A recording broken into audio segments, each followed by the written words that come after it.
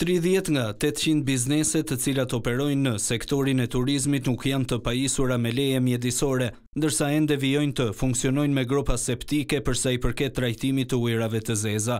Sipas ministrit të mjedisit Blendi Klosi, diçka e tillë nuk mund të funksionojë për standardin që kërkon Shqipëria.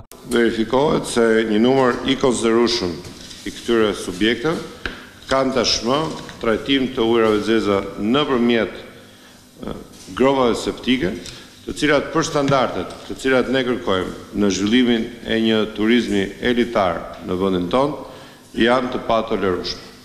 Po ashtu, nga verifikimi në terren i të 800 subjekteve, verifikohet se një numër i konsiderueshëm prej tyre akoma nuk kanë trajtuar lejen mjedisore. Të njëjtin apel bëri dhe Ministri i Infrastrukturës Gjiknuri, i cili tha se bizneset duhet të vijojnë me investimet për trajtimin e ujërave të Zeza. Një risk do ta marrin edhe ata investitorë cilët ngrinë resorte të caktuara apo ngrinë asete të ndryshme turistike dhe që normalisht duhet ti adresojnë edhe kërkesat mjedisore për sa i përket trajtimit të ujërave të ndodhura.